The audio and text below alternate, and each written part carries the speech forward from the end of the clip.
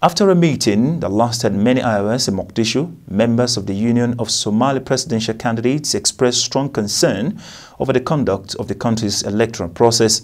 The council sent an urgent appeal to the federal authorities and to the state government. The council is strongly concerned on whether free and fair elections will take place on time in the country based on obvious phenomena on the major issues being faced. Some of the issues include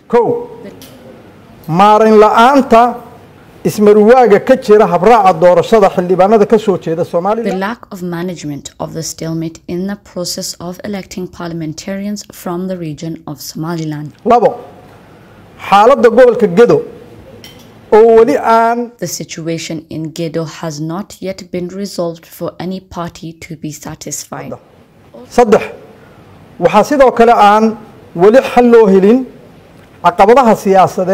Also, there are still no solutions to the political and security challenges in the Hiran region of the Hirshabelle state.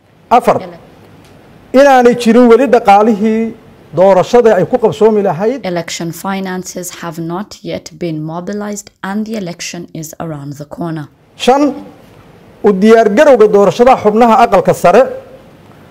And last but not least, the lack of preparations for the elections of members of the upper house casts doubt on the timing of the election.